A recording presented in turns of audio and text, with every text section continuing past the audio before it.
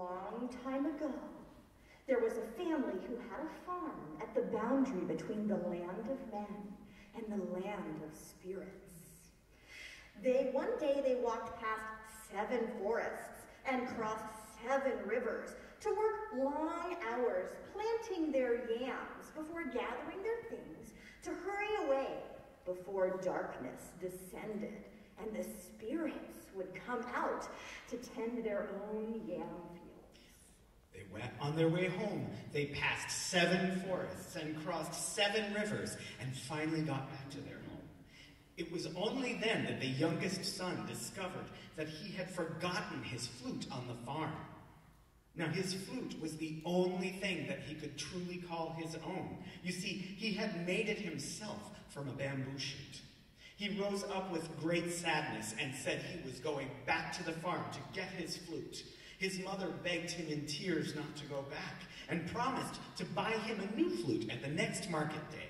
But the boy did not want a gift flute in place of the one he had made with his own hands. His father pleaded with him, at first gently, and then in anger for his stubbornness. But when father and mother saw that he would not be moved, they let him go. So the boy crossed the 7 rivers and through the 7 forests, and at last got back to the farm. And surely the spirits were there, working to plant their own ghost yams. At the boy's approach, they all straightened up and regarded him with anger in their eyes. Fear froze the boy where he stood, and everywhere was silence. Then the leader of the spirits spoke. His voice was like the dry bark of thunder through a throat of iron. Ah, human boy, who sent you here? What are you looking for? Foolish fly, did nobody tell you that we are abroad at this time? Answer me at once. I have only one flute in this world, and I forgot it under that dead tree over there. I don't mean to offend you. I only want my flute back. Flute, Tell me, will you recognize this flute of yours if you see it, human boy? Yes. Then the spirit reached down into his goatskin bag and brought out a flute shining like gold. Is this it? No.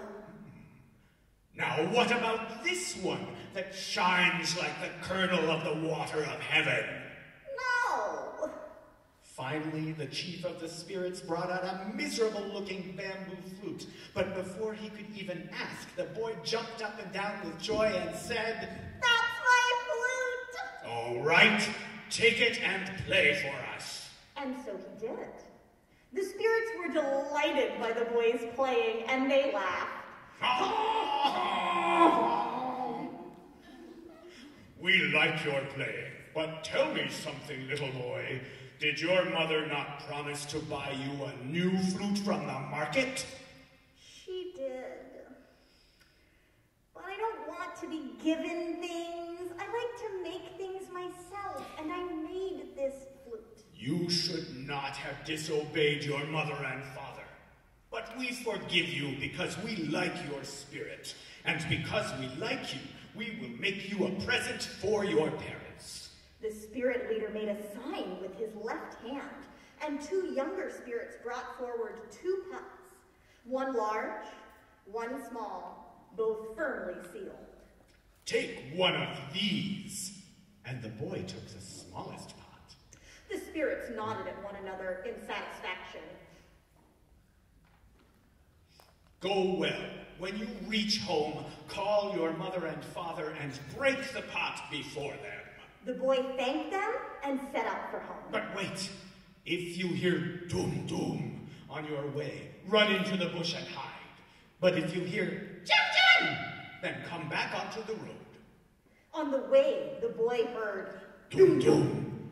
and he hid in the bush. Then he heard jum jum, and he came out again to continue his journey. He passed the 7 rivers and the 7 forests and reached his father's compound. He called his parents together as the spirit had told him, and he broke the pot in front of them. Immediately the compound was filled with every good thing: gold, silver, bronze, cloth, velvet, foods of all kinds, sheep, goats, cows, and everything else of value. The boy's mother decided that she would offer part of these gifts to every member of the family. But one family member was so jealous of their riches that she rejected the gift and took her own son to the farm the very next morning. They waited all day, even though there was no more work to do. And when they left at sunset, she made her son drop his flute and pretend to forget and leave it behind. Well, as soon as they got home, she sent him right back to the field with the instructions not to come home without his flute and a pot full of presents. Well, the spirits asked the same questions as the day before, but this boy took the gold flute as his own.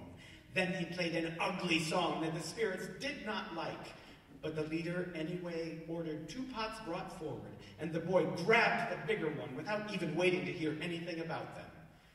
The spirit told him to break the pot before his father and mother, and also told the boy what to do when he heard doom doom and jam jam. But the boy did not obey. He stayed on the path when he heard doom doom, and hid in the bush when he heard jam jam. Eventually, he crossed all 7 rivers and passed all 7 forests and reached home. His mother immediately took him into their hut and shut the doors so no one would see all of their rewards. But when she broke the pot, evil and disease filled the hut and punished the greedy family members. Oh my goodness, that was a really scary folktale, right? Yeah. Aren't you glad we warned you?